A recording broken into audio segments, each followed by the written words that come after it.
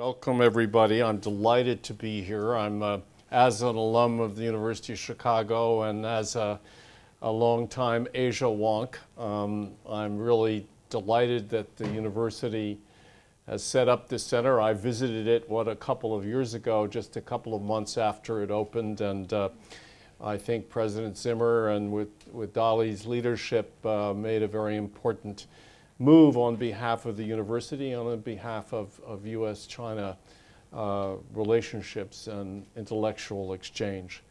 Just a word further about the nature of the Council's studies. I know you are all familiar with the work of the Pew Research Center. It's fabulous work. They do a superb job. They've really been around for about 15 years doing high-quality public opinion research, including a lot of it on international issues. For us, the good news is that the Pew work has only highlighted, I think, the contribution that the Council studies are able to make and have made, I believe, now over almost 4 decades. And that is that we focus exclusively on how Americans are thinking about the world. We do so in a very much in-depth, comprehensive fashion, and we have done so over time. So that, as you'll see in my presentation, we have a lot of data that is consistent because it's come out of our work with very steady approaches over time in terms of methodology, in terms of the way we frame our thinking behind the surveys and the survey questionnaires themselves. And there is something in survey research, as you may know, known as the house effect. And the house effect is you actually see differences between polling houses, even though a lot of their questions and techniques and methodologies may be similar. There's actually a systematic difference between the kinds of results they get over time. So we believe that the Chicago Council's work continues to be very distinctive, and certainly it's been very valued by scholars over the nearly 4 decades it's been around, and our data will be archived and publicly available at the Roper Archive in about 3 or 4 months. As Dali said, this study has come out in a presidential election year. All of our studies are now every 2 years come out in a U.S. election year, either the off years of congressional elections or presidential election years. And that, of course, makes them more timely and relevant, and sometimes in ways that we don't quite anticipate, and that's the case again this year. So a word about methodology. This is a totally scientific survey based on all of the key principles of scientific survey research. It is different from what the media use for the most part in that we do not use telephone anymore. We stopped using telephone 10 years ago. We were ahead of our time. You may be aware that telephone surveying in the United States has become extremely difficult, unreliable, frankly, because of cell phones and the fact that for a long time cell phones where there was no listing of cell phones. You could do a random digit dialing, accessing to phone numbers, and what you would get, you didn't know whether you can get a landline or a cell phone. Now, pollsters can understand the difference. In our case, we've used a technique and a company pioneered by a former University of Chicago professor, Norman Nye, who created a firm called Knowledge Networks, and they impanel 100,000 American households randomly selected according to the RDD, the random digit dialing technique. And then those households are in turn sampled each time a client, such as the Chicago Council, does a study. Based on the number of cases we want, the number of questions we will ask, and so forth. So this survey is administered over the internet. It has the additional advantage over telephone that the the ability of a respondent to sit down and spend time with a questionnaire, which the nature of our questionnaires requires really, is much greater than over a telephone where you're cooking dinner and you get your cell phone rings and it's some pollster who wants to talk to you for 20 minutes. And that's become another problem with telephone. I dwell a little bit more on the methodology than I otherwise might, because I expect in this audience there are people who are more interested in and more knowledgeable about those issues than perhaps other audiences I sometimes speak to. The data were collected back in June. So they're 3 months old, and we're always worried that some earth-shaking development will occur in the intervening period, and that fortunately did not happen this year. I'm going to divide my talk, I'm going to give you a little overview first, and then I'm going to divide my talk into 4 or 5 sections. First, I'm going to provide you with a rapid-paced overview of the key overarching findings of the survey in terms of how Americans are thinking, first, about the experience of Americans in the world over the last decade, basically since 9/11. How, in light of that experience, how are Americans thinking about our role in the world? And then, given that understanding, that set of preferences they have about our role in the world, what do they perceive to be the most effective and least costly means of achieving our foreign policy goals? Then I'm going to turn to an equally brief focus on the Middle East, which of course figures very importantly given what's going on in the region, including of course the events of the last week, which we obviously did not anticipate. And then I'm going to turn to the bulk of the presentation, which is about Asia. Because one of the headlines of this study in 2012 is that we describe it as Americans are reorienting, deliberately a play on the words, to Asia. At this moment of transition from a decade in which Americans were utterly preoccupied with the struggle against terrorism, the wars in Iraq and Afghanistan, and they're now beginning to look to Asia in a much more intense way, and with largely positive but not uncomplicated results. So I've already covered a little bit of this, but 10 years after 9/11, 11 years after 9/11, Americans are really recalibrating how we go about acting in the world. And obviously this recalibration is also has been influenced by the financial crisis and its economic aftermath at home, and a desire on the part of Americans to refocus our energies as a nation on rebuilding our economic vitality and strength. Historically, the Council has been very concerned about understanding to what extent Americans might be reverting to some kind of isolationist stance.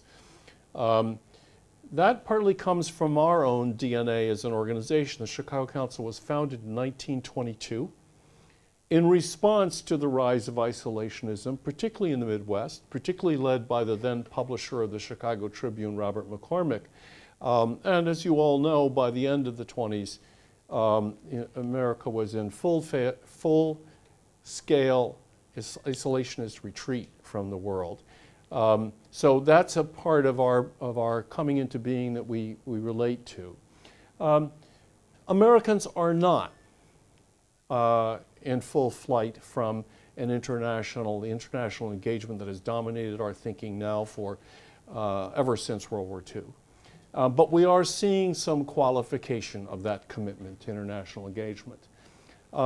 They still believe that our leadership in the world is positive or can be positive, but they show a very much more cautious and selective approach to how that leadership is exercised. They see the Middle East with great worry and confusion, frankly, as I think will become evident. And then they look to Asia, as I've mentioned, with considerable optimism. They see it as a region of opportunity rather than threat, but again, not uncomplicated. So first, on what's the takeaway in the American mind from the last decade. There is diminished concern. Not surprisingly, we've had, fortunately, no major terrorist incidents in the United States in the homeland since 9/11. There is diminished concern about the threats of international terrorism, not across the board. Another very important thing is that in 2002, we did our first survey after 9/11 in 2002, middle of 2002. And to a degree not seen since World War II, Americans were focused intently on one set of objectives, one set of perceptions about our place in the world and the threats facing us and our goals as a nation. And that consensus was across partisan lines, it was across generational lines. There was really no differentiators, an extraordinary degree of consensus. It's hard to get Americans into that kind of consensus on almost any issue at any time. It's a remarkable finding in public opinion research.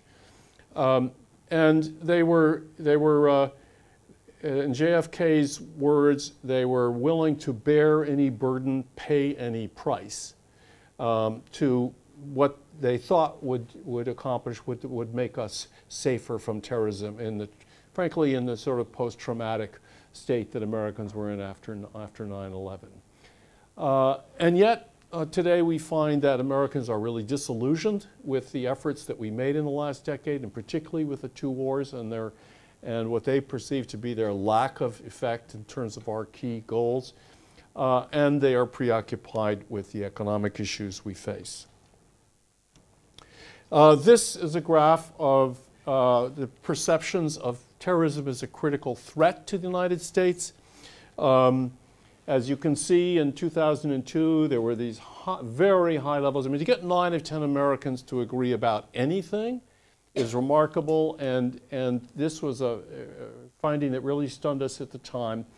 And what we've seen is a steady downward trend in the perceptions of terrorism as a critical threat to the United States. Similarly, a downward trend in the threat of nuclear nonproliferation. Now, in 2002, of course, we had not, fortunately, experienced a nuclear event in the United States, but it shows that this general sense of feeling threatened that came out of the 9/11 experience is dissipating. On Islamic fundamentalism, which tended to go along with that, but clearly at a lower level, the concern of Americans about that as a threat has also diminished, though not as sharply, because it wasn't as high as in the beginning. We looked this year at age cohort differences, and we haven't always done this, but we saw some tantalizing evidence early on that there might be important differences. And I'm mentioning this now because this is shot through the entire survey. What we're finding is a group we call the Millennials, the age cohort between 18 and 29, are seeing the world in rather different terms than almost any other age group. In some cases, they club with the next age group up, the 30 to 44-year-old Americans in their perceptions. But we resisted the temptation to say that millennials are leading the change, because we think this is at least partially an age cohort effect, where younger Americans almost at every time and every circumstance see the world in more optimistic terms or less threatening terms than old folks like me who've been beaten down by life. But there is clearly an experiential effect going on here as well. We also looked at party differences, and these have also turned out to be interesting. And it perhaps won't surprise you, given the stance that the candidates have taken, Mr. Romney, Governor Romney has taken, that Republicans, as a general matter, see a more threatening environment around the United States. And this is but one example. If I could show you all of the threats, you would see the red line, the Republican line. I don't know if everybody can see it. Ours, red is Republican, blue, it's obvious for those Americans in the audience. Blue is Democratic, and yellow is independents. And Republicans generally have higher threat perceptions than than do Democrats and independents. Some of you may know or may not know that today the American electorate self-identified according to whether they are Republican, Democratic, or Republicans or Democrats or independents is roughly divided into thirds. This is a real change in the American body politic from 20 or 30 years ago, certainly when Republicans and Democrats, the two parties dominated political identity in American life. Now independents have really come forward as a major force. And what we're finding here in general, again, you'll see in other places in my presentation that the independents are acting quite independently. Their perceptions differ from those of Republicans and Democrats on many items, but they're closer to Democrats. So this is one politically salient finding of our study that we didn't anticipate and that has been picked up a lot, understandably, in the U.S. political environment right now by the media, showing that if independents are a large part of the swing votes in the November election, then the Romney foreign policy that's been enunciated so far is going to alienate them rather than attract them to his candidacy. I've mentioned the dissatisfaction with the wars in Iraq and Afghanistan. This is the Afghanistan graph since 2007, so we could have gone back sooner earlier in the case of Iraq. The whole thing would have been shifted backwards by 3 or 4 years in the case of Iraq, but the graph otherwise would look exactly the same. So after about 4, 5, 6 years of the Afghan conflict, Americans, their support for the war began to be reduced. And then about 3 years ago, the lines crossed and there was greater opposition to the conflict than more. And the same happened in Iraq at an earlier point in time. We asked, do you think that in each case, for both Iraq and Afghanistan separately, we asked, do you think the war has made us safer as a nation from terrorism? No, was the majority answer. Do you think that the war has advanced the cause of democracy in the region, whether in the Middle East or South Asia? Majority answer was no. Do you think that the conduct of this war has alienated us further, the United States further, from Muslim societies in the Middle East and South Asia? The answer was yes. Do you think that the war will suggest to future American leaders that trying to bring about regime change in countries far away through military force is a bad idea? And the answer was resoundingly yes. So that is a very formative part of this last decade experience, not surprisingly. So what do they take away from this? They still do support an active U.S. role in world affairs. They still see the United States as the most influential country in the world, despite the setbacks they think we've sustained over the last decade. But they see China and other powers rising in influence, particularly China. And at the same time, American exceptionalism is alive and well in the minds of Americans. So we asked them, do you think that the United States is a nation of unique character that provides essential leadership in the world, is the greatest country in the world? And 70% of Americans said yes. So what we're seeing here is not a retreat from the historic confidence that rightly or wrongly is born of that sense of American exceptionalism. Rather, what we're seeing is a much more cautious approach to the application of our energy and assets and power in the world. And at the same time, they are comfortable with the rise of other powers, including here in Asia. So here's the graph on the active part. There's a question, it's the touchstone question on the isolationism versus internationalism. concern that pollsters have been asking Americans about for decades. And the question goes, very simply, do you think the United States should continue to play or play an active part in world affairs, or stay out of world affairs? And what we're seeing here is that a majority still says, yes, we should play an active part in world affairs, but it's certainly the lowest percentage since 2002. So you can see that same slow decline, if you will, in the sense of engagement in the world of internationalism. And you've seen a rise in those who will say stay out. In fact, the stay out number is the highest we've ever seen it in the Chicago Council's polling, and one of the highest in the history of polling on this question, going back to just the period right after World War II. So the gap between those who say active part and those who stay out is the smallest, again, in our polling on this question, which suggests that there is a tentativeness at this point to Americans' willingness to be forward-leaning in our involvement in the world. I spoke about their being comfortable with the rise of regional powers, and this question focused on Turkey and Brazil, which many of you will recall came together to attempt to bring about a solution on the Iranian nuclear enrichment issue, and it fell apart, it didn't work, the US opposed it in the end. But with that experience in the background, we asked Americans, so how do you feel about the idea that countries like Turkey and Brazil, so we didn't ask about China, we asked about Turkey and Brazil, start to exhibit independent foreign policies? And they said, oh, that's fine. It's a good thing.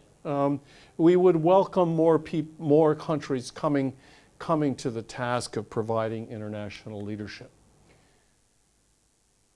Let me make it very clear that what is not happening in our assessment of American public opinion these days is that Americans are backing away from the use of force, and the use of force in an organized fashion in the way of nation states through their militaries.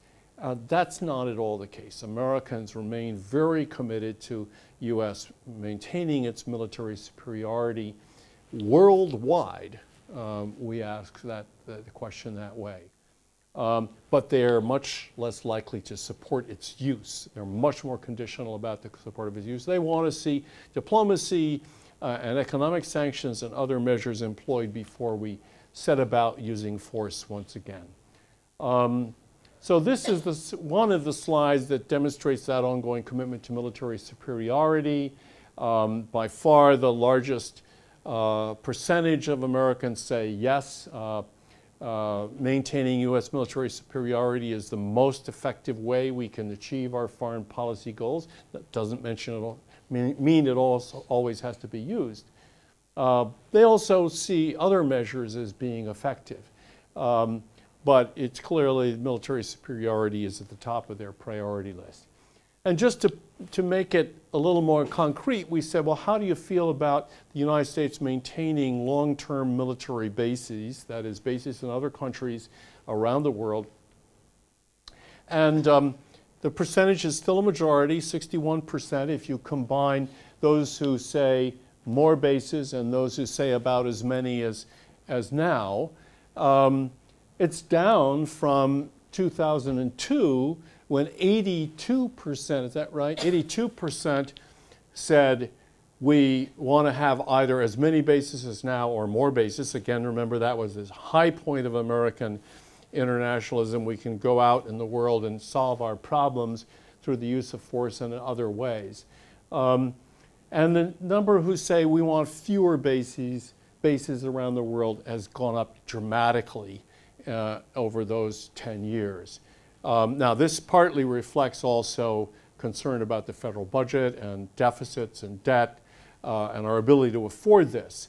But even under those circumstances, even in light of their very negative assessments of the results of the two wars, even in light of the concerns about the economy and the federal budget deficits, still 3 out of 5 Americans support maintaining U.S. bases around the world, including, of course, very importantly here in Asia. At the same time, when you get situational with Americans and you pose a particular situation to them, a particular threat, they become much more discriminating about the use of force. And just to make it really hard for them, we brought in the Iran issue, which is, of course, on everybody's mind. There is strong consensus among Americans that the Iranian nuclear program is a potential threat to the United States. Not only to the region, not only to Israel. We said, how should we go about trying to deal with this problem? And the great majorities, 80% in each case, said, we've got to use diplomacy, we've got to use economic sanctions. We said, well, how about military, a U.S. military strike? And half as many, 45%, supported that. Now, that's 45%, given what I've already told you about their reticence to use the U.S. military, again, is a substantial number, but still certainly below a majority. And so this just indicates that proclivity of Americans to use military force as a last resort, which it usually is in statecraft.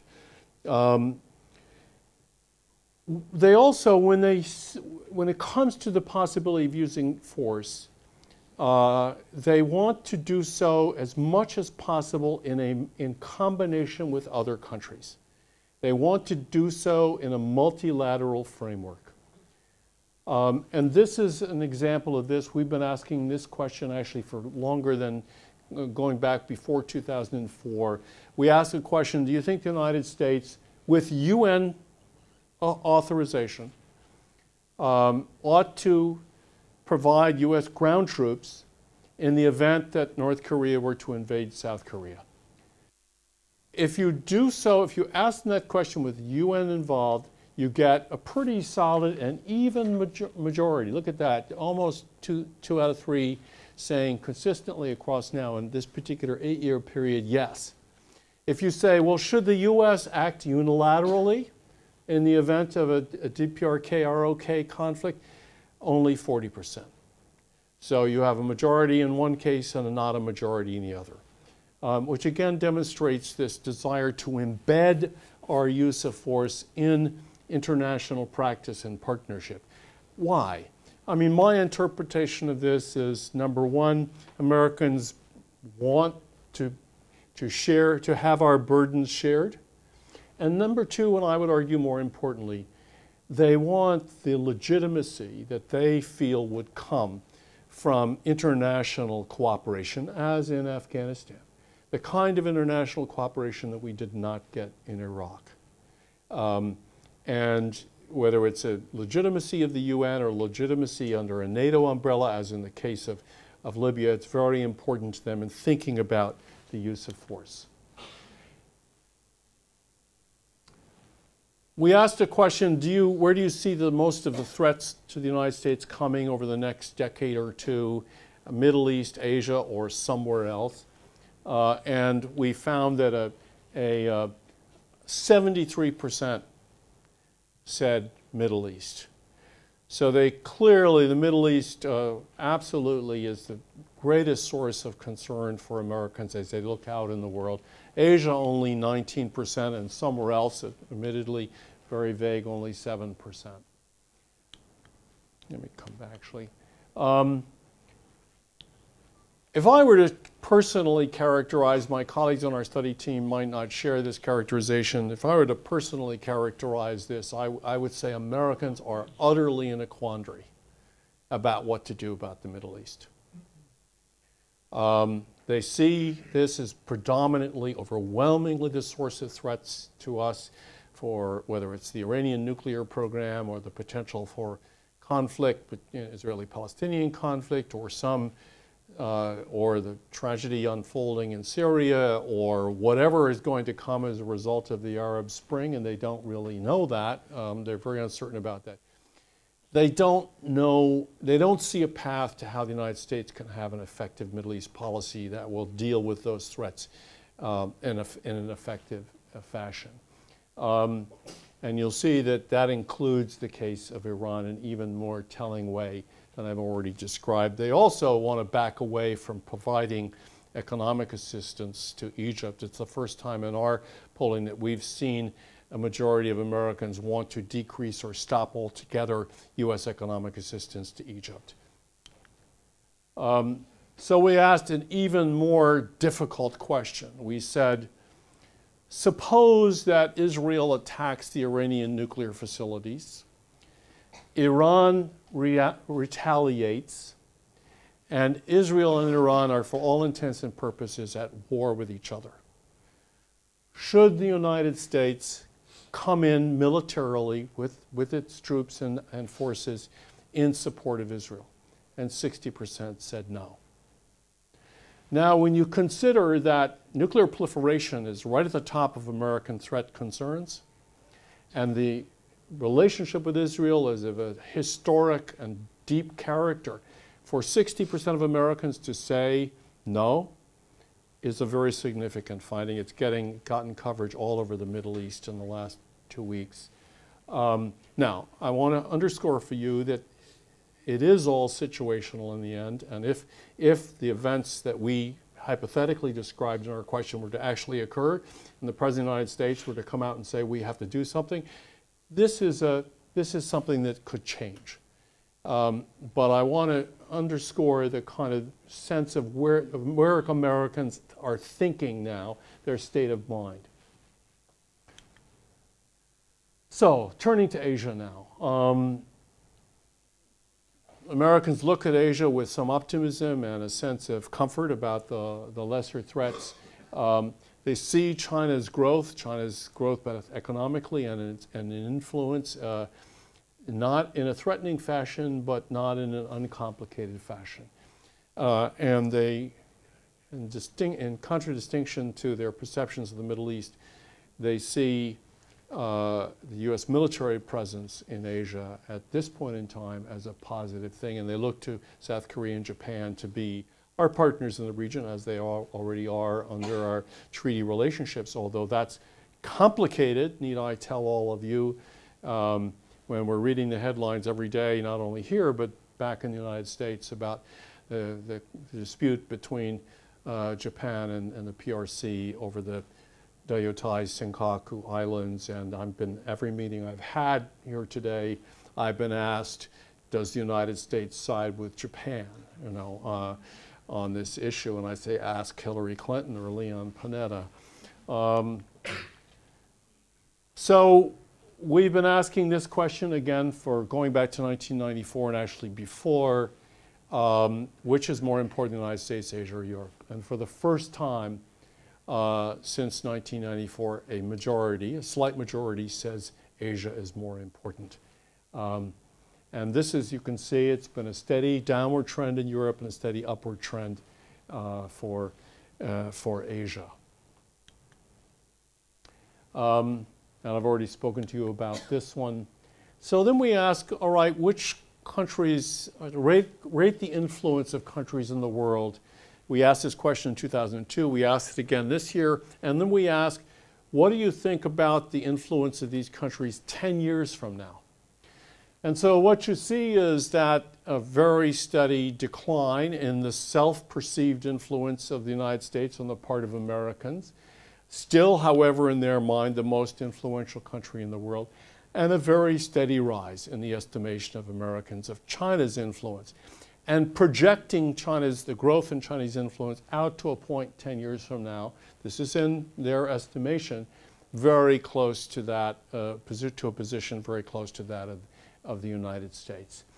The only other countries on this graph that have upward sloping lines from 2012 to 2022 are two other Asian countries, India and South Korea. Europe, in the estimation of the American public, has gone down very slightly in influence. So has Japan, and so has Russia. So this again demonstrates that China is really beginning to loom much larger in the American mind. They see the rise of China as both an opportunity and challenge. They're divided on whether China is a rival or a partner. And their focus on Asia and China is really built around what's going on economically rather than in the security realm. This is a question, again, we've been asking for a good long while, which is more important to the United States, Japan, or China? And again, you see the lines crossed in 2002. If you went back, the gap is about this wide going back into the 90s and certainly into the 1980s when Japan loomed larger also. And clearly now there's a very strong perception that China has overtaken in importance to the United States, Japan by a long shot. And they have also come to the understanding that China's economy is growing and is going to be as large as or larger than that of the United States in years to come. And that perception is now very steadily at 3 in 4 of Americans believe that to be the case. They also have come to understand that Americans owe more to China, the United States owes more to China in the aggregate sense of current account deficits than China owes to the United States. And surprisingly, only in 2006, that was not the perception. But boy, when Americans got it, they really got it. And of course, it's the financial crisis that brought that home and all the discussion at the time around China's holdings of Treasury securities and Hank Paulson's efforts to ensure that the Chinese government didn't begin to sell large blocks of Treasury securities and make the situation worse for us anyway. And about half of Americans see our debt to China as a critical threat to the United States. Now, how much of that threat is because it's from China, and how much of it's because it's debt, which has become a 4-letter word in the American vocabulary right now, is not clear.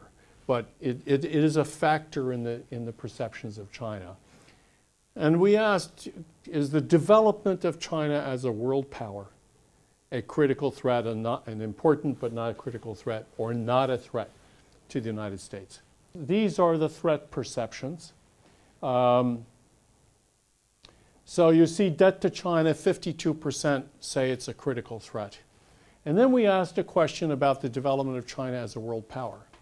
A much broader articulation of a concern about China as a threat. And that's lower. That's only 40% of Americans say it's a critical threat. Now you might say that's a non-trivial percentage, but it is still down the chain, down the ladder, down the priority list of their threat perceptions. It's decreased furthermore. So the high point of that perception, at least in our findings going back to 1990, was the period between 94 and 2098, 2002. That's the post-Tiananmen period. And it took a decade for Americans to begin to think of China again in a more benign fashion. But it's been pretty steady at this 36 to 40% seeing China as a critical threat to the United States. Rising slightly over the last few years, but not alarmingly. So we asked, do you see United States and China more as rivals or as partners? And again, we see a crossing of the lines, a convergence of opinions. So Americans are an equal number of Americans are inclined to see China as a partner as are inclined to see it a rival. We asked about the impact of China's economic growth on the United States. And right now, the plurality of Americans, 49%, see China's economic growth as equally positive and negative. It's a complicated thing, this impact. You can imagine what might be the components of that ambivalent judgment. The troubling thing in this graph, in this finding, is that 40% say it's mostly negative. And I've said to some Chinese interlocutors here today that I think in this lies the potential for a negative turn in U.S.-China relations if we aren't able to manage our economic differences pretty well in the years to come. We asked whether China is an unfair trader. Now, Americans, we believe, label as an unfair trader any country that has a large trade surplus with the United States. So you can take this with a grain of salt. You can see what happened in the case of Japan in the 1980s. Japan was in the unfair trader box and has now emerged to be perceived, the dark blue line, as a fair trader. China remains in the unfair trader category in the perceptions of most Americans and pretty steadily up there. You can understand why, from a purely political standpoint, President Obama and Governor Romney seem to be competing for who can criticize China more on the issue of our trade relationship. Millennials are, again, very distinctive in their attitudes on Asia and China. More millennials than any other age group see Asia as more important to the United States than Europe. Fewer millennials than any other age group see China as a threat to the United States' vital interests. More millennials than any other age group see China as more important to the U.S. than Japan.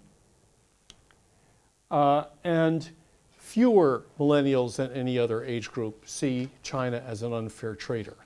So I've also said to my Chinese interlocutors, you know, if you think about Chinese public diplomacy in the United States, you know, you ought to go after those millennials because they're the future.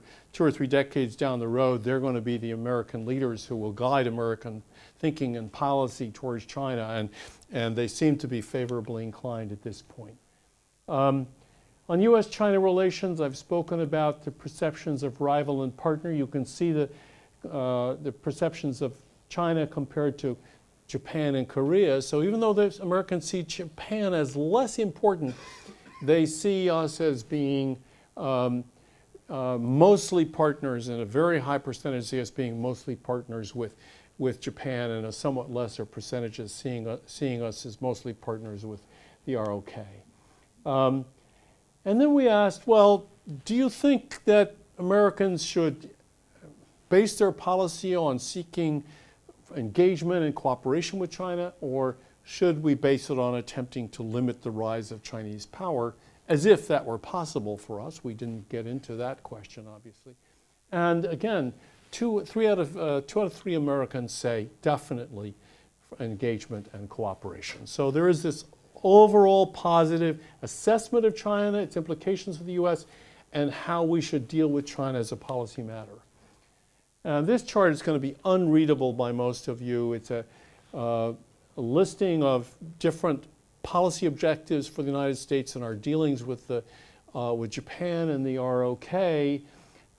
And I put it on here to illustrate that, again, limiting the rise of Chinese power is the least important priority in terms of policy initiatives that Americans see in our relationships with our treaty allies and partners, Japan and Korea. And this is a very similar finding vis-a-vis. The first one was Japan, this one's South Korea. We ask, well, given the importance of these partnerships with Japan and the ROK, do you think we should really focus on building up those partners, strengthening those partnerships, or should we focus instead, even at the expense of our traditional allies, on building a new partnership with China?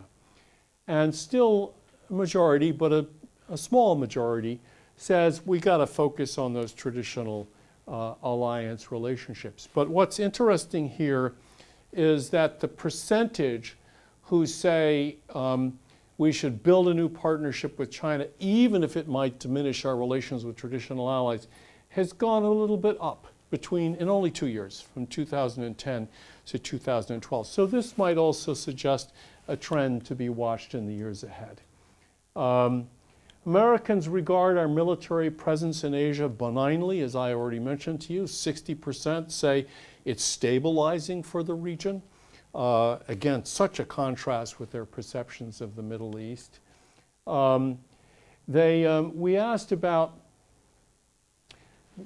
this is a result of a cross-tabulation between 2 questions, those who see China's growing power as a critical threat to the United States are more inclined to see our military presence in this part of the world as a positive thing. So there is a connection to a threat perception.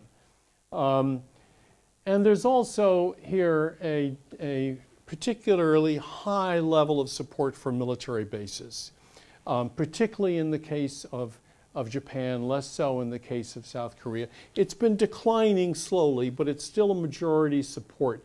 And in fact, the support for US bases in Japan is the highest for our bases anywhere in the world. So we asked about bases in Turkey, we asked about bases in Germany, we asked about bases elsewhere in Asia, and far and away Japan gets the most public support. And you can understand why in this context. I'm going to go skip both of these again. We looked at the relationship between the threat perception of China and a question that was embedded in those earlier slides about the US working with Japan and Korea to build a regional security alliance in Asia. And again, not surprisingly, it is related to the perception of China as a threat. So Americans connect these things in their minds. And you can see the relationship here in the data, where much higher percentages of those among those who see a critical threat, much higher percentages see creating a regional security alliance as a high priority. Some of you may have heard of the Pacific pivot that the Obama administration announced last fall.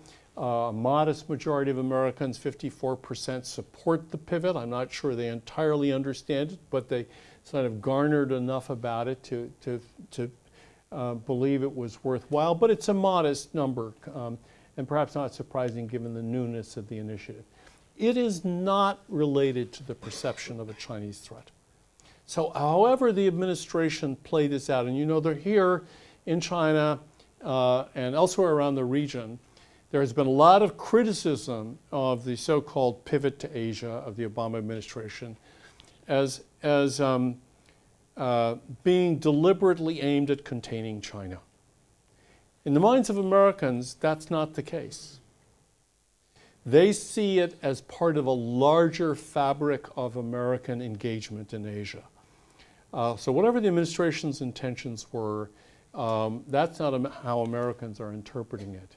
And in fact, when we asked about we related the support for the pivot to perceptions of China as a threat, we found no relationship in the data. We then asked about the support for the pivot among different age groups, and here's a slightly greater number of millennials and young and 30 to 44-year-old adults supported then, particularly the 60-pluses, folks who are still, as I said, more wed to Europe. So finally, I'm going to talk about the partisan preferences here. And again, they're rather interesting. Democrats and independents, you'll see the same pattern of Democrats and independents being sort of like this on the chart, and the Republicans are down here. So there is a clear differentiation. Here, Republicans are more inclined to still see Europe as being more important to the United States compared to Democrats and independents. On the development of China as a world power, Republicans are modestly more likely to see the development of China as a world power as a threat to the United States. But what's most striking about this graph is that, and it's an intimation of a larger phenomenon we found in the data, there's actually a very high degree of bipartisanship in American thinking about our policies in Asia. As contrasted with, say, our policies in the Middle East, where Republicans and Democrats Republicans on one side, Democrats and independents on the other side, are on the opposite sides of majority view.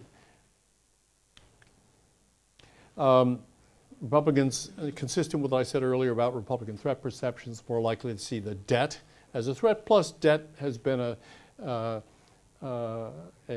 critical issue in the eyes of Republicans, as you know. if China's economy were to go to be as large as that of the United States, what would be the effect? Again, Democrats and independents are more likely to say positive and negative. Republicans are more likely to say mostly negative. Should we build a new partnership with China? Again, Democrats and independents more likely, not a majority, but more likely to say yes, we should than Republicans. But the Republicans come out more strongly in favor of the use of the U.S. military in various Asian contingencies, such as the North Korea, South Korea scenario I told you about earlier, or the use of troops in the event of a Chinese invasion of Taiwan. This is, again, a question we've been asking for 30 years. What we've seen over the time, and you can see the continuing trend here, is a steady downhill slide in support for any American military involvement in the event of a conflict over Taiwan between the PRC and the island. And here the divide is quite wide, although again, all the parties and groups are on the same side of the majority line. Support for bases is higher among Republicans in both Japan and Korea. So overall, as I've said, Americans are recalibrating. They're war weary and war wary. They've had a difficult decade. They don't feel that their ambition to shape world events in a way that would lessen the threats they felt in the aftermath of 9/11 have been effective. They don't quite know what to do about that part of the world from whence they see those threats most prominently coming in the years ahead. And in this environment, at the same time, being optimists, they're looking to Asia with an optimistic view for the opportunities it provides, particularly on the economic side. But I want to underscore that, you know, as somebody who's been looking at Asia for 30 years, I see potential trouble in here, in the ambivalence that Americans have on a number of perceptions about the region, and particularly about the relationship with China. And I think the developments, events of the last couple of years in U.S.-China relations, tone of contention that's entered into a lot of our interactions with China, both on economic issues and now more recently on regional security issues, such as South China Sea. If not more effectively managed by both governments and kept within reasonable bounds, poses a threat to the kind of consensus on the United States side that we now have in both partisan terms and in generational terms, although less so among millennials, around the potential and actually the overall sort of benign and positive effects of our closer tie with China. Let me stop there, and I'm happy to take questions.